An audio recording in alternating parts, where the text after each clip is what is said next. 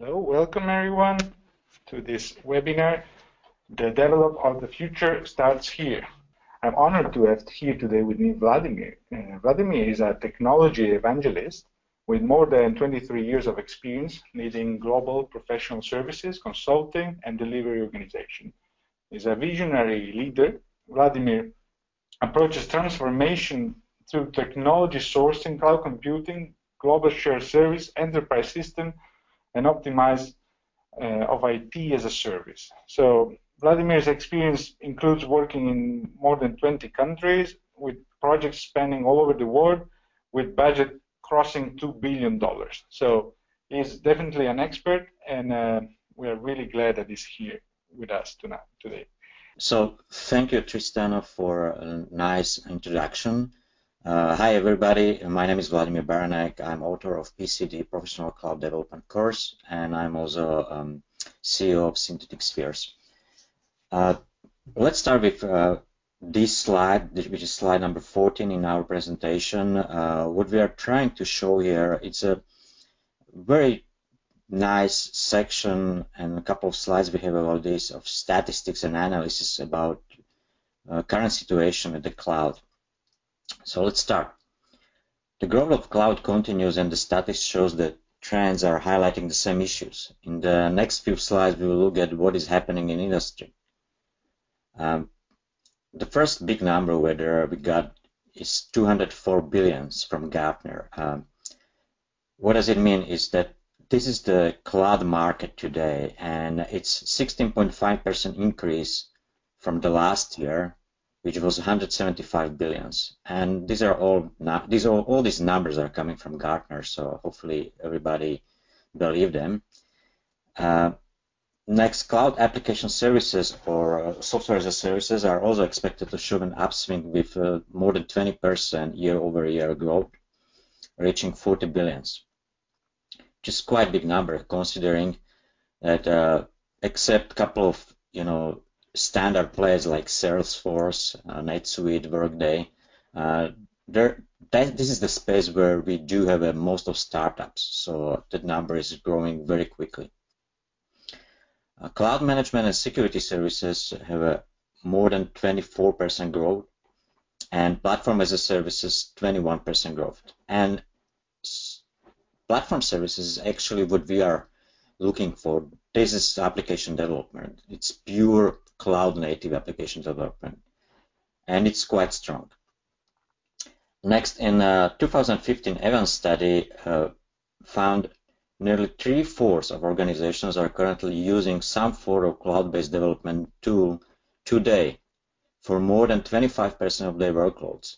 That means even if we are talking about infrastructure as a service, all the administrators, developers, everybody who is administrating or operating any workload is switching from standard tools to cloud-based tools, which is pretty significant. That means that they are able to seamlessly monitor and manage all workloads across the clouds.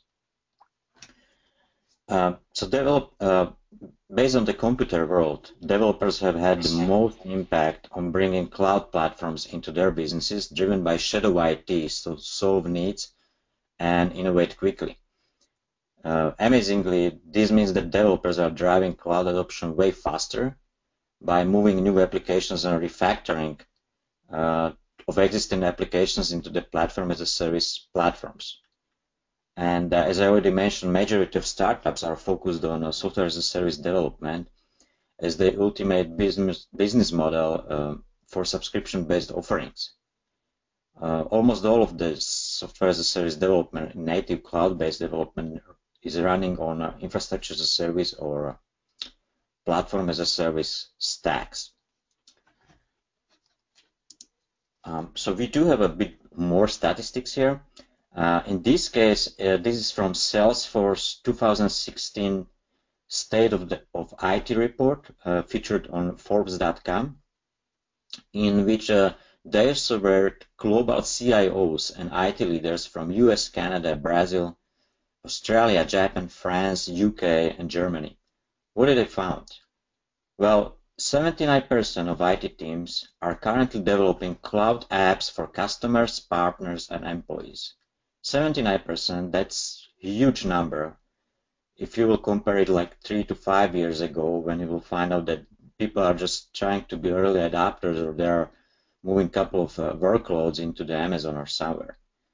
So actually, almost 80% of all developers in big companies are developing for cloud already today. Now, 68% of CIOs predicts they will spend more on mobile applications in the next 2 years. So obviously, they are focusing on mobility first concept, and that's definitely cloud-based development. What they found next is that developing talent with IT skills development and training are second at 46%. So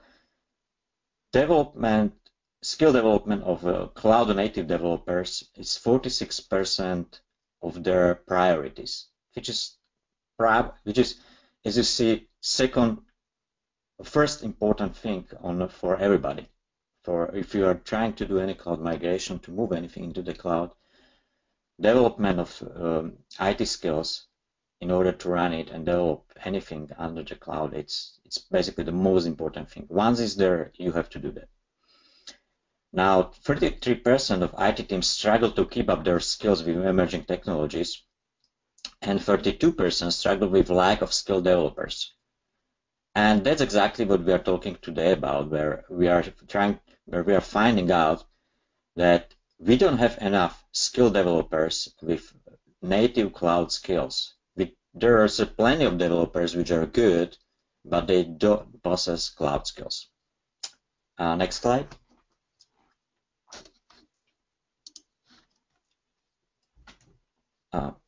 All right, at the same report from Salesforce, we find out a bit more graphs here for mobile applications, cloud migration, etc., etc. And as you see, all of them are big numbers, and it could be affected by the Salesforce this report, because that's software as a service company, and everything what they do is native cloud with their own Apex language running on force.com. But those are anyway, those are really significant numbers, and it's just growing. Okay, let's go to the next slide.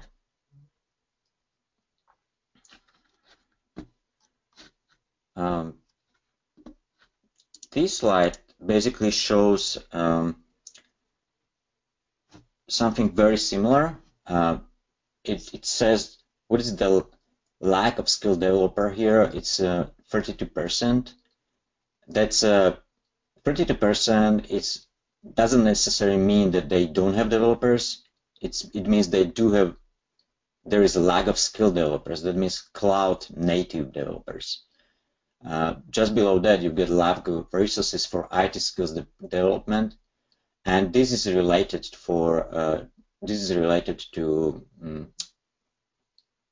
basically infrastructure as a service, operational skill set, etc., etc.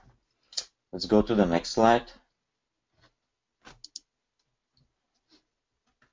All right. In all of these slides, we basically are saying a lot of things related to cloud demand and challenges. And in this particular slide, the hottest skills of 2015 on LinkedIn, this is the global statistics, says that number 1, number 6, number 9 is related to cloud and cloud development. Those are the hottest skills on the market today, and we can see very similar statistics on the next slide from Computer World. So please go to the next slide, where these statistics are not just IT statistics. As you see, it's mixed with networking, with business strategy, etc. But number 1 is IT architecture. Number 2 is development. Number 3, 4, 5, 6, 7 is cloud/software as a service, which is also development, just different one. And then in three numbers down is web development. So if you will calculate everything together, we'll find pretty interesting number, which is really saying that cloud market is more than ready for cloud developers. Let's go to the next slide.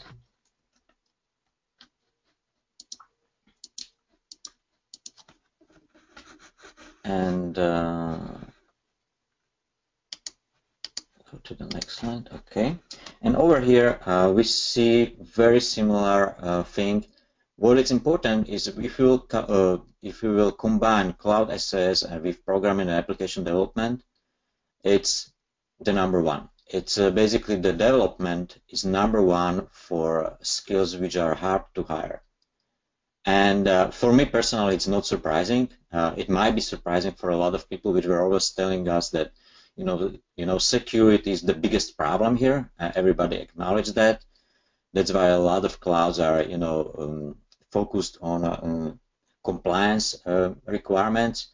You got HIPAA, PCI, etc.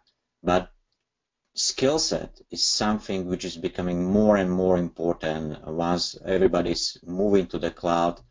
And we will talk about security a bit later on, but definitely the skill set is something you can't just buy by moving to the cloud. You actually need those people. Let's go to the next slide.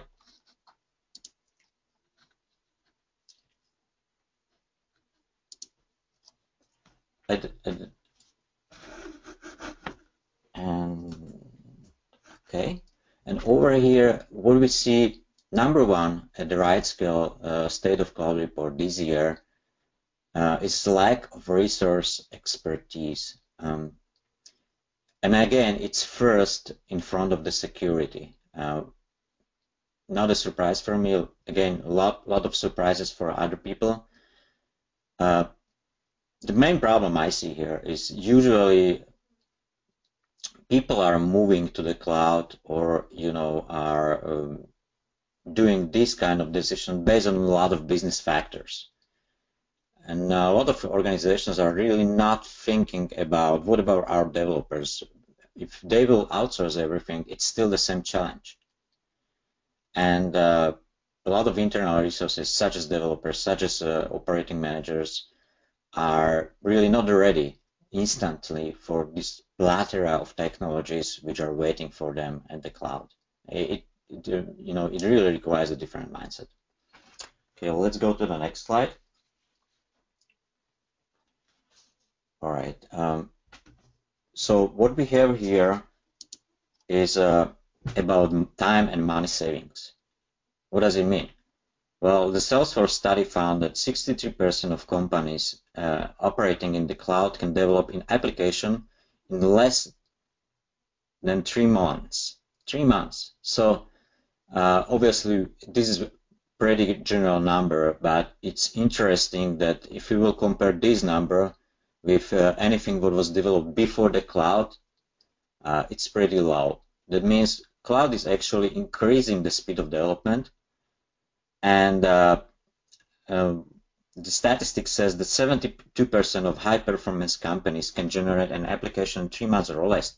In contrast, only 46% of underperformers can do the same. This ties into the level of investment that high-performing companies make in training, which is nearly twice as much as lower-performing companies. So high-performing IT teams are 1.8 times more likely to spend on customer-facing applications. They are also 1.4 times more likely to plan on increasing spending in mobile applications. So overall, 76% of high-performing IT teams predict they are increasing spending on customer-facing applications and mobile applications mostly. Next slide. In addition to that, also Evans Data Cloud Development Survey revealed that cloud application development saves developer 1 hour of every 8 hours. So, which means basically that cloud developers are 8 times more efficient than standard developers. Development on cloud platform reduces overall development time by an average of 11.6%. That's just different statistics about the same numbers. Now, utilizing developers in cloud platforms enables streamlining the development process, including the ability to quickly get the development assets online. Also, cloud developers have the ability to collaborate with other developers, architects, and designers on the development of the application. In addition to this, majority of organizations are planning to spend most dollars on high performers, which in translation means increased spending on true cloud developers delivering customer-facing and mobile application over the next 2 years. And this comes with a strong prediction to continuous growth beyond this period. In this section, we will start talking about our PCD Professional Cloud course, what is inside, what we are trying to cover there. And before we will get there, I want to spend some short time period about general question where when people are asking what developers need to keep up, what is the characteristic for next-gen developer for cloud. So we believe there are 4 points in order to be a good next-gen developer, and they are architecture mindset, cloud-related skills, DevOps master, and cloud tool adoption. Let's start with the first one, architecture mindset. So historically, a responsibility of deploying and operating this code is often handed to another group, with a software developer having little input or knowledge of the production environment. However, developers today must take a bit more holistic operational mindset approach to their work. They must really understand full-stack engineering, including deployment automation, and possess an understanding of the infrastructure supporting the application and the non-functional characteristics of the application too. There are multiple areas related to this architecture mindset. To name just a few: deployment topology, operational environment, points of failure, data encryption, access and authorization, scalability, key monitoring metrics, and more. Well, unfortunately, most developers don't approach development project with this mindset today. And as we move to the new era of cloud development, like deploying, configuring, and operating a cloud application, is much more important and more difficult than developing the function. So what we are trying to say here in this section, the architecture mindset, is that developing itself is important, but the architecture is probably even more important in order to develop something which is automated, robust, and which is really resilient, which could be developed natively inside the cloud. And it comes and starts with architecture mindset. So next characteristic is cloud-related skills. Well, cloud developers need to have a basic understanding of cloud resources and how they relate to one another. Building cloud-native application is very different from building isolated package of application that runs behind a firewall. To do this effectively, developer must know multiple advanced techniques to scale applications, support monitoring, and accessing spanning multiple availability zones, build, automate failover, implement replication, integrate security protocols, etc. So cloud services are constantly evolving. They are more interoperable and granular than ever. A good example is virtualized containers such as Docker, which eliminated the need for virtual machines, therefore enabled transition from administrators to developers running their own environments. cloud developers should deeply understand how to leverage cloud for developing resilient, high availability, and cloud native applications. Well, at minimum, all cloud developers need to understand basic cloud capabilities if they plan to build cloud native applications. So this cloud related skills, this whole section is basically focused on patterns, cloud patterns, and various techniques how to implement them. That's very important. And actually, this is part of our course where we are, I think, even first of the sections, first module is related to this. All right, next characteristic is DevOps master is adoption of DevOps practices. Well, today in the era of access, anything is a service. It's necessary to operate your application within a cloud environment with repeatable and reliable process in order to enable automated deployment and configuration of your cloud resources and components deployed to the cloud. The only way to effectively automate the delivery of changes to your applications running in the cloud, and it's whether public, private, or hybrid, doesn't matter, is by following strict DevOps processes with assumption there is no disruption to production environment, which is the most important piece, because everybody is expecting, all right, I am paying for this software as a service on subscription based, it just must run. So everybody's quite surprised when suddenly Amazon is down or something is not working on. It's also important to apply lean startup thinking when developing cloud applications. Fundamentally, DevOps practices are essential to continuous delivery of change. What does it mean? This whole section, this whole characteristics for DevOps master is related to real automation of deployment and orchestration and configuration on the run, which was not always possible on isolated environments or somewhere at the local on-premise data center. All right, the last one is focused on cloud tools adoption, the last characteristics. And basically over here, what we are trying to say, all developers are moving for classic tools, for traditional tools, to DevOps tools. And DevOps tools are on high rise right now. Based on the RightScale State of Cloud report from this year, 2016, there is a huge increase of DevOps tools used by developers, not administrators, but developers. To name just a few is Chef, Puppet, Ansible, Salt, Mesosphere, etc. Then from container perspective, you've got Docker, Kubernetes, Docker Tutor, etc. The increase is in some of those more than 30% of usage from previous year.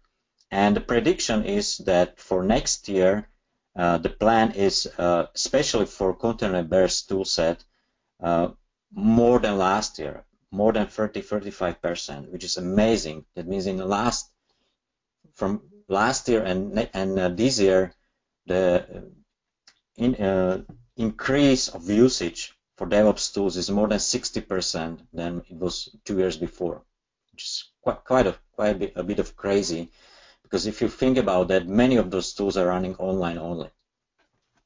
I think a lot of people are amazed by that. And so this is the first slide, and we already talked a bit about the patterns. This is the first slide of our PCD Professional Cloud Development modules. So actually, this is the first module over there. What I would love to highlight here that the whole course, everything what is inside is vendor neutral. We are trying to be objective, and it's trying to point in the view of development in the cloud environment, and it's pretty up to date today. I think we are trying, and we will try to update this course every year to make it up to date.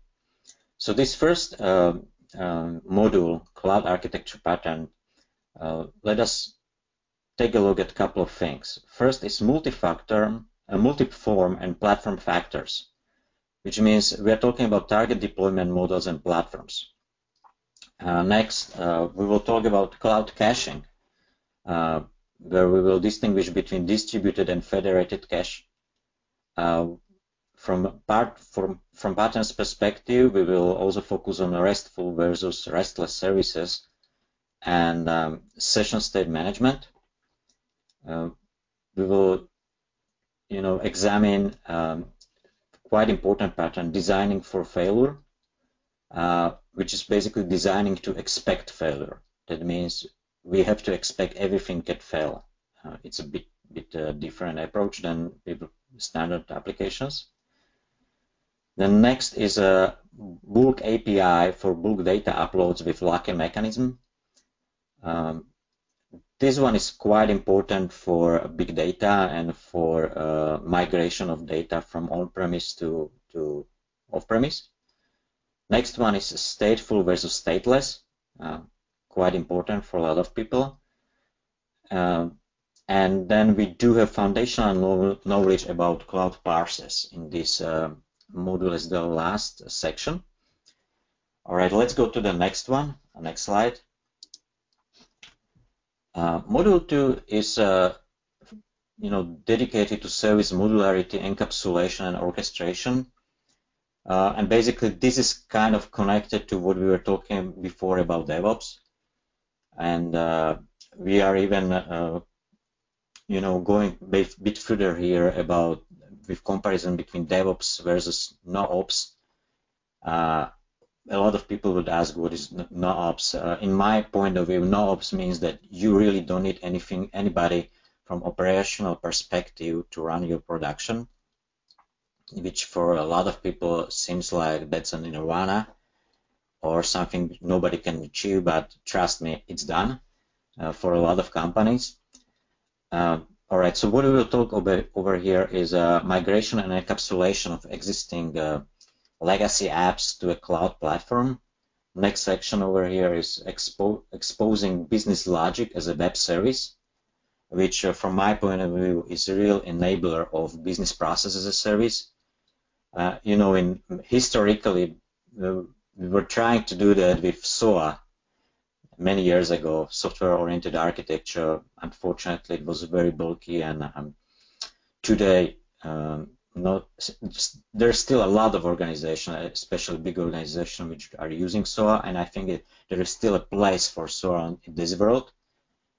But this is a bit different business logic as a web service, and everybody who attends this course will hopefully understand why. Next, we will talk here about cloud messaging. That means message queues, how to do that, and what are the important patterns of messaging. We will look at the integration of database as a service. Again, very important part. We'll talk probably, about SQL versus no SQL databases and why we still think that SQL databases are important as well. Even though everybody today, is deploying and building a lot of applications on SQL databases, such as MongoDB or memory databases, Redis, etc. Then we will talk about transactional coding in the cloud, which is again connected to databases. All right, let's go to the next slide. Monetization techniques. For a lot of people, this is really interesting area, how to make money on this. So we will talk here about license models. We will compare each of those. We will talk about developing for cost, which is basically a cloud paradigm, and you will learn more again at the course. We will talk about hidden cost of cloud development, because it really looks like it's for free. You will take the cloud tool and you will spin up a couple of instances for free, or you will deploy your node applications on Heroku, and you will use free dynos. Well, that's true, but production is never for free, and even usage of a couple of tools or advanced subscription models are not for free. So that's why we will talk about hidden cost of cloud development, and especially if you are using different architecture blocks and different providers. Let's imagine, you are going to deploy something at Amazon Web Services, and there are multiple blocks you will construct together for your target architecture, and I will guarantee it's not for free. We will talk about software license models. Again, we will do a comparison of those. Then we will talk about differences between in-source, outsource, and crowdsource, crowd development, open source, etc. And at the end of this section, we will talk about monetizing applications through application markets. And we will further extend this discussion about application markets and at a dedicated module later in this course. Well, let's go to the next slide. This is a pretty important topic. I think everybody understands that. We will examine OAuth, SAML, and single sign-on supported in cloud environments.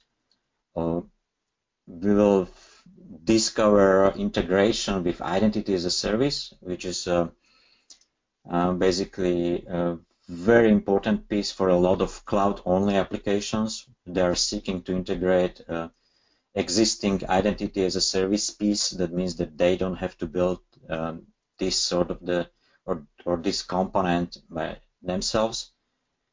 Again, we will talk about advantages and disadvantages here. We will talk about concept security at every layer. First we had security parameterization, then we went back to deparameterization, and now at cloud we are talking about security at every layer. Although there are a lot of different points of view where we are saying that it's not just on every layer but on every component. But I think this is for a way longer discussion than we have today here. Next, we will talk about custom security roles, which are deployment descriptors. We will dig quite deep in this subject. Another one is encryption and anonymization techniques. So that means this is encryption and anonymization of data. And at the end of the module, we will talk about developing for compliance. That means we will quickly describe what it is and what are the compliance requirements such as FISMA, FIPS 140, PCI, or DSS. Let's go to the next module. Well, this is my favorite. I really love metadata and semantic. So we will talk here about semantic fundamentals. We will examine semantic stack. We will talk about RDF and OWL, OWL, and we will take a look at open metadata APIs, and we will also talk about linked data, which is pretty much a very interesting fact, especially if you are trying to develop something semantically based. A lot of people really don't paying attention to this, thinking, that's just, Wikipedia or a couple of triplets, and we don't care about that. In the truth, reality is a bit different. A lot of developments are starting to be based on semantically based metadata, semantically based databases. And if you will take a look outside, then you will see that this section is very humble in comparison to what is happening today, and I'm guessing that we will update and extend this section even more. Let's go to the next slide. Testing and deployment in the cloud, quite important for a lot of organizations. What we will talk here is cloud testing deployment and goals, why we are doing that, and what are the deployment models. We will examine generic stages of cloud and non-cloud testing and development life cycles. We will take a look at the utilization of crowdsourcing for massive cross-platform testing, which is basically crowd testing. If you will take a look outside and try to take a look at the landscape for crowd testing, then you will find out there are a lot of companies which are focused just on that, especially for mobile applications. And the business model behind it is usually based on pay per bug. That means you don't pay per hour for all the testers, but you can have like 1 million testers for free, and you will pay for the bugs you have to fix, which they found out obviously for you. And those guys doesn't necessarily need to be, just a regular folk somewhere from, development countries. They're all over the world, and many of them are really qualified to do this kind of testing, which is important to know. Next section over here is cloud testing automation. That means how to develop a script for testing. Another section talks about cloud components, packages, and solution testings. So basically, we will take a look at the testing from architecture perspective.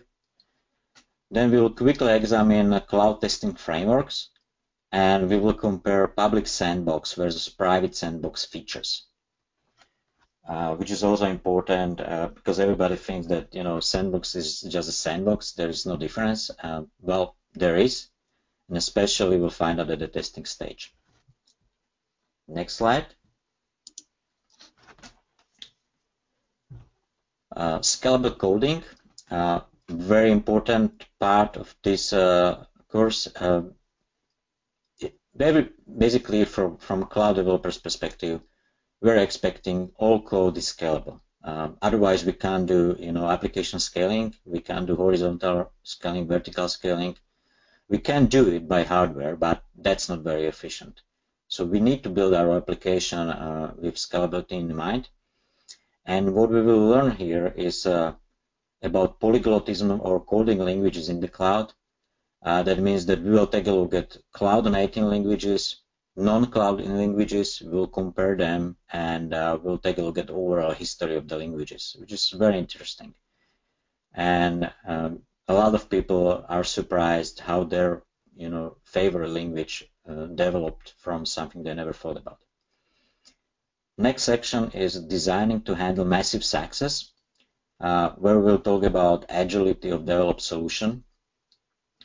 And the last section, very important, is performance engineering for scalability, reliability, and recovery.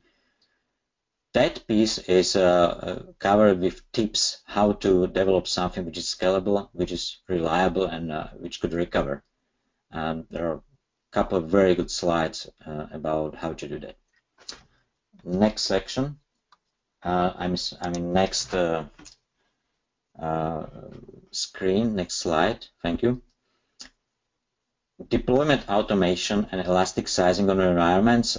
This is going more to the infrastructure as a service side, but it's still engineered, it's still developed, and over here we are in majority of the cases using those cloud native tools. What we will talk here is service and application deployment into public, private, and community clouds. So even if you are developing something very small, you want to deploy it into the cloud, and how to do that. And we will, part of this section, talk about automated cloud bursting. That means how to actually burst from one machine to another machine. And so again, this is more situated or more focused on infrastructure as a service engineering, but it's an important part of the job, I believe. Next slide. In this module, we will basically go deeply down into platform as a services, and we will basically really focus on a tenant-aware application development. everything what is development related has some core, and I believe the core is here in platform as a service development for cloud development. So over here we will really talk about understanding differences between native platform as a services and cloud enabled platform as a services. The platform enabled platform as a service is the term coined by Gartner many years ago, and it is basically not native platform as a service. It is something which is able to run out of the cloud. Good example could be, you can take a look at the Java runtime machine. You can run Java runtime machine without any cloud, but there are platform as a services like Bluemix from IBM, which is dedicated to development of Java, as example. Obviously, you're able to develop anything else over there. But the thing is that it's not native platform as a service, and but obviously it has additional features, additional libraries. It has DevOps, which enables you to use it as a platform, as a regular platform as a service. And sometimes cloud-enabled platform as a services are even more important for corporations, because they will enable them very easy migration from on-premise to off-premise development. Same applies to Microsoft Stack with Microsoft Azure. Next section here is platform scalability and importance of open platform APIs. Next one is isolation of tenant customizations and extensions to business logic. Next section is horizontal scalability to support real-time addition of new tenants of users. Couple of sections are related here to isolation. So we do have one for isolation of tenant execution characteristics, where we are basically talking about performance and availability isolation. And then the next one is isolation of tenant workspace. This is basically dedicated to memory, how to isolate memory for particular tenants. Then tenant-aware error tracking and recovery, very important one. If something is something crashed, something is broken, it's very nice to know which tenant it is, and it's very nice to know that it's me, and I can catch this error and I can recover from that and continue as in production. Last section here is dedicated to multi-tenant data access controls. So we'll take a look at some of the data access concepts, how to do that from multi-tenant environment. I wish to spend more on this section because this is, I would say, most important section, and it's, I think, the biggest one in our course, but unfortunately we have limited time. So let's go to the next slide. Next one is dedicated to platform as a service application architecture models, and we are comparing the choices and appropriate application architecture concepts in a given scenario here. So we do have some scenario, and we will compare different concepts, how to fulfill that particular scenario. And over here we will learn about open source and technology driven platform as a services, and we will also talk about cloud enabled data access frameworks. Next slide. All right, this slide is dedicated to interoperable cloud code, and we will take a look at different interoperable platforms which are supporting this requirement. We will understand device-based platforms, and more importantly, we will learn what is the code share. That means how to share source code across organizations. A lot of people, a lot of developers are using today GitHub, Bitbucket, those kind of repositories for code sharing. But also for business purposes. And at the end of this module, we will talk about cloud persistent coding. So we will take a look what is and talk about what is the persistence and how to code persistently. Next slide. All right, these two last modules are really devoted to software as a service, and this first one is really about service catalogs and application marketplaces.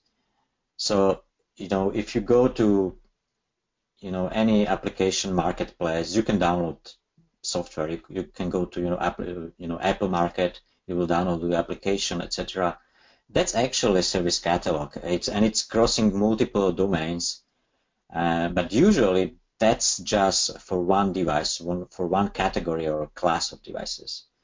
Over here, we will also talk about cross-platform application cloud catalogs and markets, so which are crossing more than one device and more than one market. We will also talk about developing applications as software as a service solutions for deploying to application stores.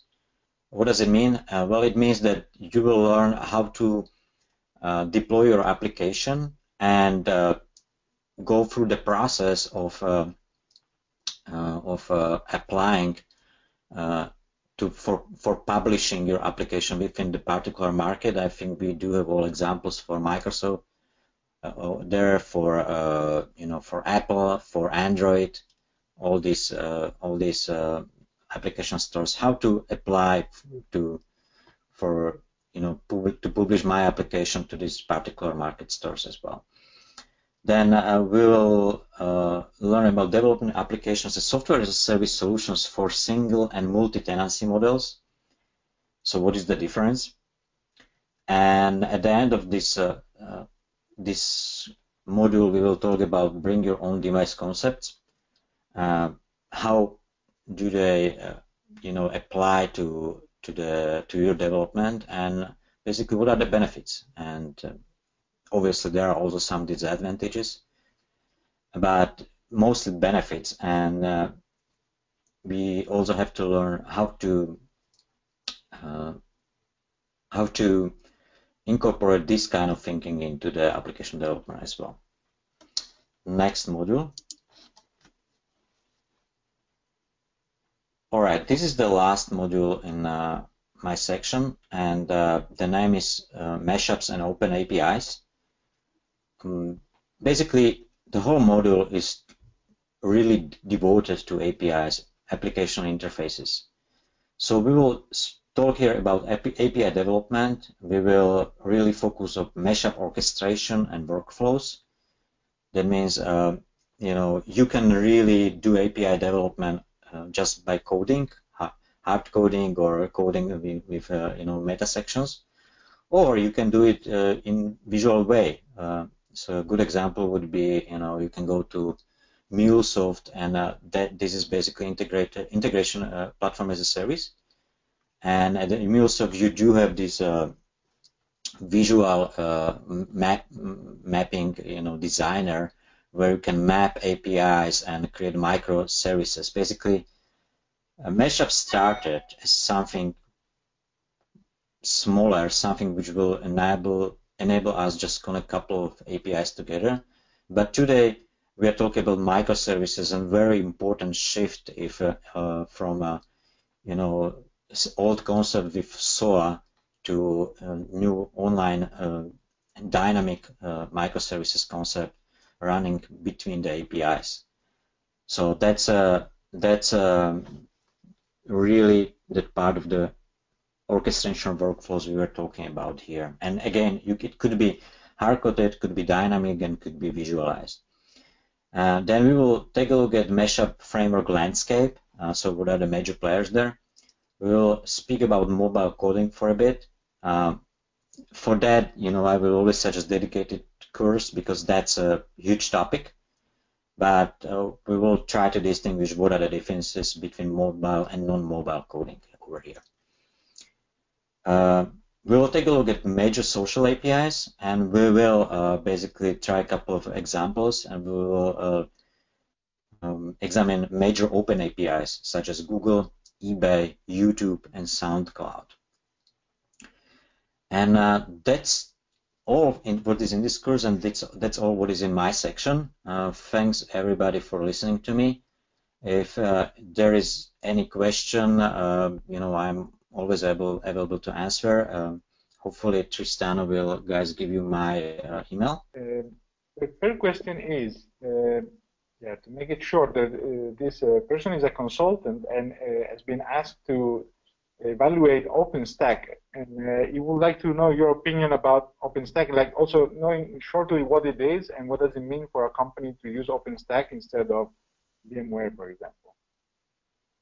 That's a fair question. Thank you. It's a very good question, actually. Part of my job is that I work also for IBM as executive advisor strategy for Fortune 500, and this is quite relevant question. The people are always asking me this question, but not just from obviously development perspective, but generally. So if you are asking why OpenStack, it's quite simple. It's open. All those components over there are constantly developed. It is not a shell where it's not empty. It's full of high-profile companies, such as VMware as well, such as IBM, such as Intel, etc., etc. The major probably question is why OpenStack, why not VMware? Well, it depends. Depends what if you are a VMware shop and you run everything on VMware, then probably you would use VMware also in your cloud. But if you are not, or if you are seeking forward to merge more hypervisors together, OpenStack is a very good choice for that, because basically you can really have different hypervisors and you can use OpenStack API. On top of that, you can put a couple of other tools which will create for you a single pane of glass for which you can you do your integrated and automated self-provisioning, etc. From development perspective, OpenStack is developed from the ground. It's not a proprietary software. There is a huge community of people developing on each layers of OpenStack. Good example is in IBM. We do have a OpenStack Manager piece of software which is basically running on top of OpenStack API, and which enables to provision from the OpenStack VMware images, Hyper-V images, Power-V images, images from mainframes, etc., etc. So it really depends what's your purpose, what you're trying to do. But generally, OpenStack is well maintained. It's full of people. It's very progressive, and whether somebody should, spend his or her time on OpenStack as a developer, I would say that's very beneficial, not just for the individual, but for everybody around. And moreover, again, this seems to me, OpenStack seems to me like one of the winner from open source perspective. This person is asking if there's any difference between IaaS, PaaS, or SaaS, so from infrastructure as a service, platform, or software as a service. Which one, is there a difference in terms of security? Mm-hmm. Well, yes, thank you for asking. So there are vast differences between these security approaches for each of XaaS layers. Basically, we were already talking about security on each layer, security on each component, which is a bit different than perimeter-based security or deperimeterized security. Jericho Forum from Open Group said that it's basically deperimeterized security. You are doing security on component level. You do security only on the component where you really need that security. Otherwise, it's just it's just trying to catch a fly in the air. You don't have to be successful. From a provider perspective, IaaS, PaaS, SaaS, it's a different story.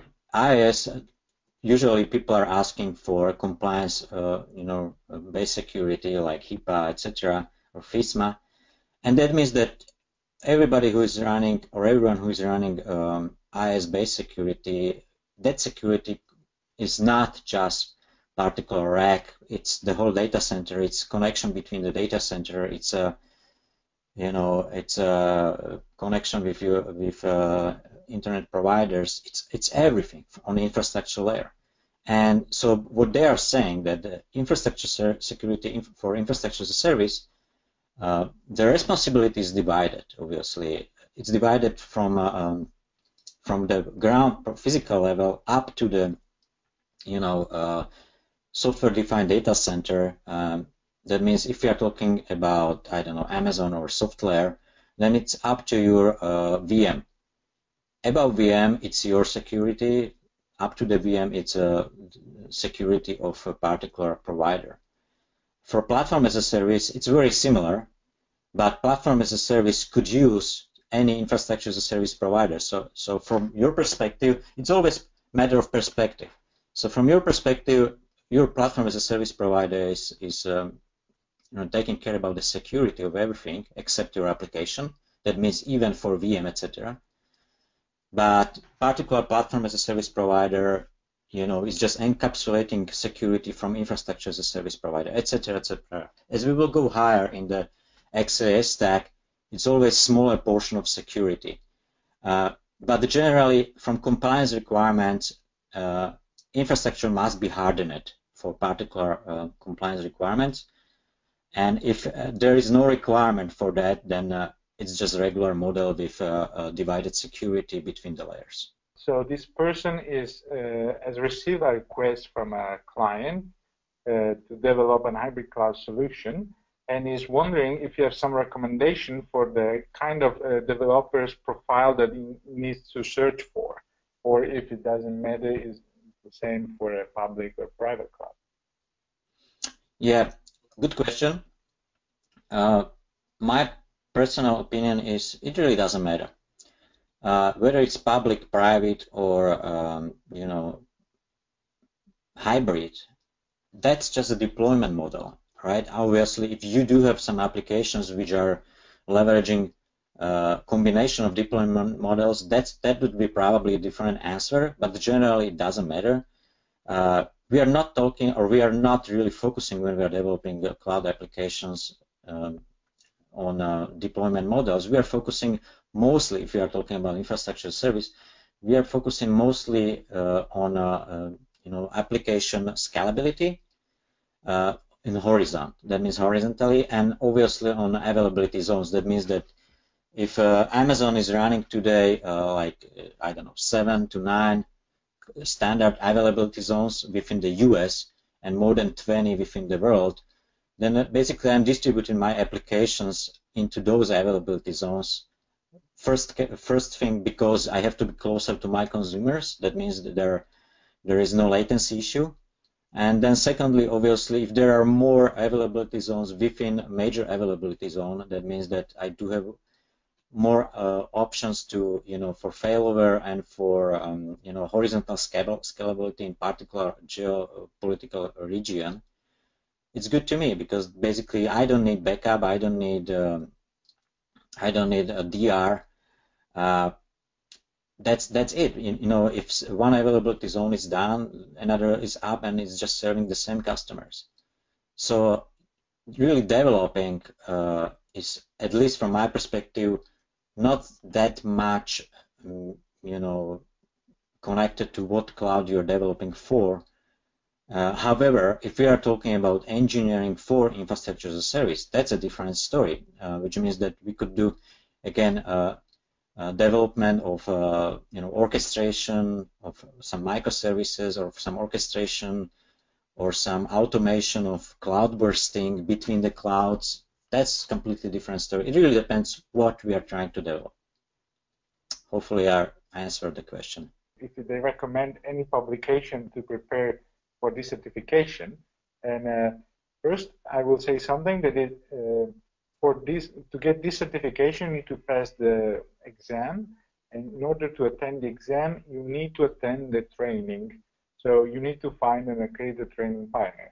But I will actually ask to Vladimir if he suggest any additional material or tool or online mock exam, courses that can help anyway to prepare for the examination? Vladimir, do you have any suggestion?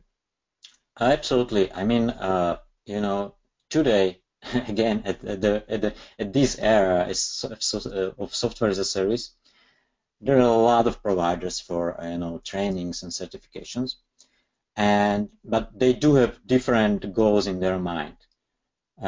So especially in your slide, you got in front of everybody right now potential certification paths. They are showing some of those providers, right, for particular vendor technology or particular section of technology. Basically, if you will go to Udemy as example, which is the biggest online provider of trainings today, UDEMY, you can download it on your mobile or run it on your browser, or even it's running even on Apple TV everywhere almost.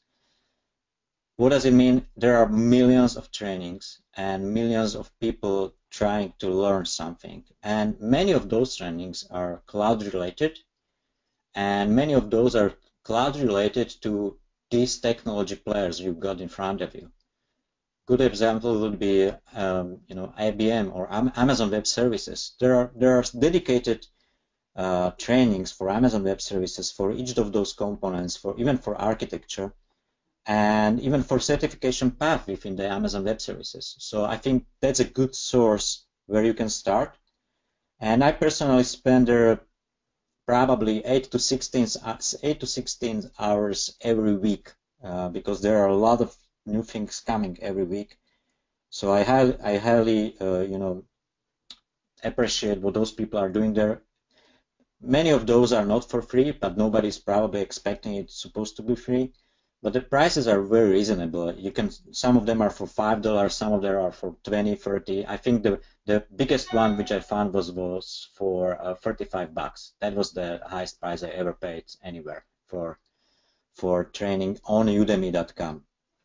And a lot of trainers over there are professionals which are doing an excellent job. That's it. Thank you very much, Vladimir. So I think we can close this webinar. We don't have any other question. And so please, let's keep in touch with the Cloud Credential Council. If you want to have more information, you will find these recordings and our other webinar recording and the slides on the CCC website. And if you have any queries, just write us an email and we will answer. We will try to help you in resolving your cloud problems and improve your cloud skills. So Vladimir, please accept my grateful thanks. You've been amazing. You did a wonderful job. And let's see next time. Thanks, everybody. See you next time.